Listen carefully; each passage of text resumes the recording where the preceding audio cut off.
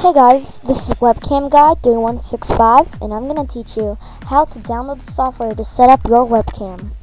Open up Mozilla. You have to go to logitech.com.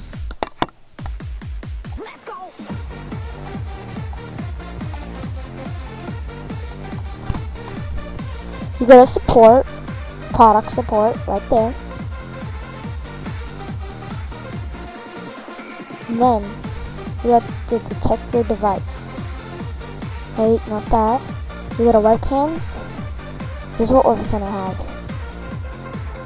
And then you go software downloads right there. Click that. Windows 7. And then you have to select your file, 32 bits. And you have to click download software. So you have to download that and set it up.